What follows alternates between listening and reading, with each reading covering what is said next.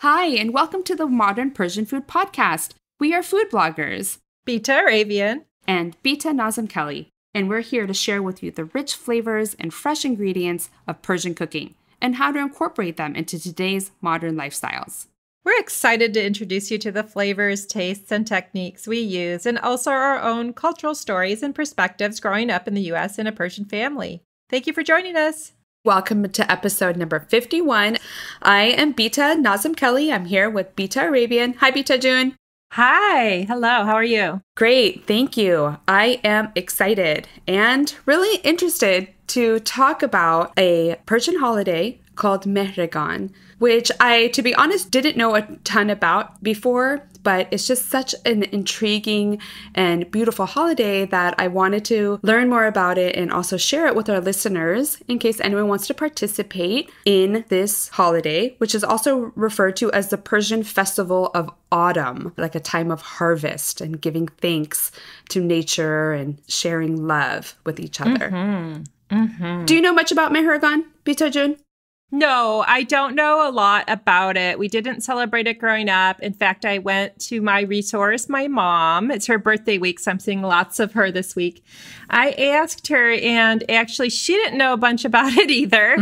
It was one of those things, I think it comes from old Persia. And I think that if you were educated in Iran, like my parents were, you learned about it in school, but you didn't necessarily practice it. It's an old Zorastrian tradition. It sounds really beautiful. And like you, I am excited and super interested. I love the main tenets of the Zoroastrian culture. Good words, good deeds, good thoughts. How can you not embrace that? It's so beautiful. And I have been kind of opening my eyes to this tradition and welcoming it. I'd love to try some of the things. Yeah. So, yeah, autumn. It's a beautiful season. Yeah, it is. And it comes at a time of harvest. Everything has grown and has ripened. It is now ready to share with your family and with your friends and to be enjoyed.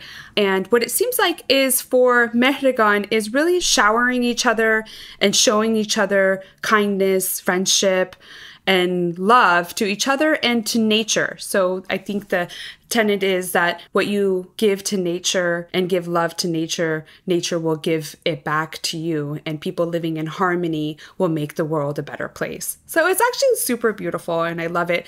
And one of the really interesting things about Mehregan, to your point that if you didn't grow up Zoroastrian, you may not have celebrated it. But one of the most beautiful things I love about Mehregan, aside from these really culturally strong tenets, is that it has a Sofreh. It has a Sofreh like how we have like for Nowruz.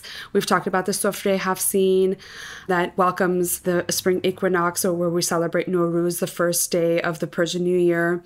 And also there's a Sofreh for the Sofreh Aqd, when people get married and they have a place setting where there's certain elements on there that symbolize aspects of their future that they want to obtain. Health, prosperity, fertility, everything kind of has a meaning that's put on the Sofreh Hafsin and the Sofreh Aqd. But I love how the Mehregan has a Sofreh too. And similar to the other ones, it has a mirror and it has candles and it's a beautiful fabric that it's set upon. I read that the Sofreh for Mehregan is a beautiful violet color. And, being in the fall season, all the colors are warm. Those are actually my personal favorite colors, kind of like sunset colors and fall colors. And the Sofreh traditionally is purple or violet in color, which just looks so warm and beautiful. What are some things that are set on the symbolic table setting or Sofreh for Mehregan? Yeah, so, the mirror, the candles, there's usually fruit to symbolize that the abundance of what nature has given, typically in the form of pomegranate, grapes, or apples. So those are bountiful on the table. Also, Esfand. And we see the Esfand on the other tables as well, as we had mentioned. And Esfand is the wild rue that's burned to bring positive energy and to burn off any negative energy, or chishme bad. So that's definitely there, which smells beautiful. Cheshmeh meaning warding off evil spirits. Yeah, exactly. There's usually like a holy book. The Zorastrian book is called the Avesta. There's usually that or another holy book. A lot of times there's the Shahnameh, which is that Persian epic of kings. It's a beautiful book. I have a really great copy that has stunning illustrations in it. So they would have that as well. Along with like sweets, rosewater cookies, different sweets to be enjoyed at that time. And to drink, I think I mentioned the sharbat. So a little drink mixed with juice and water and sometimes basil seeds in there too, tokhme sharbati. And what it is that you get together and then at noon, usually, typically, I think this year in the States, they celebrate it on October 2nd. And traditionally, you get together with your loved ones and gather around the Sofreh and maybe say a prayer and then drink the sharbat together and give love to each other. And sometimes I read that you can toss wild marjoram or lotus and sugar plum seeds up in the air on top of the people who are embracing each other. So it really is like showering with love and starting the new season with that intention. Yeah. There's a lot of sort of crossover similarities with American Thanksgiving. Like you said, that's a time in the olden days that the farmers were harvesting and a time of abundance. Mm-hmm. I love this time of year. When I go for walks and dog walks and so on, honestly, the way the sun hits is different. And it just gives like a glow. And I've always noticed it in this time of year. Mm-hmm. It's just like a really special warm glow. And that's the feeling I get about learning about this holiday. It just kind of warms my heart. Yeah, absolutely. It's also thought of that the sun was actually formed on Mehregan. So sometimes you'll see representation of sunflowers on the Sofreh Mehregan. The victory of light over darkness is referred to, good over bad. So bringing light, bringing love, bringing abundance into the season is what we're talking about. Yeah, and I've felt and read about gratitude being part of the abundance of the harvest. Mm-hmm. Yeah, giving thanks to nature. Yeah, so thank you so much, everyone. We really appreciate everyone listening, and we just wanted to have you join us in our journey as we learned about Mehregan. So we hope that you can walk away learning a little bit more about this beautiful ancient tradition that we're going to try to incorporate into our lives. I know I'm super excited to lay out a Sofreh Mehregan this year, a beautiful purple fabric or a beautiful terme, an old embroidered fabric that is special, and to put that out with a mirror and candles and have this another one of the occasions that we celebrate. And if you're a listener of the show, you know that we love to embrace any kind of happiness and events and have a reason to celebrate. So adding this to the list of fun things to do and appreciate and giving thanks to each other and love to each other and really enjoying all that.